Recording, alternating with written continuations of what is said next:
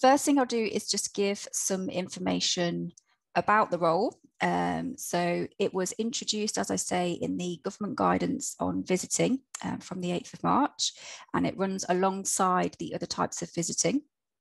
And it recognises that some residents need more support from relatives or friends, a greater degree of contact, or actually help with personal care. So an essential caregiver can visit more often. They can visit for longer inside the resident's room and have closer contact. And that means even during outbreaks. So individual assessments have to be carried out to see whether an essential caregiver is needed as being central to the resident's health or well-being.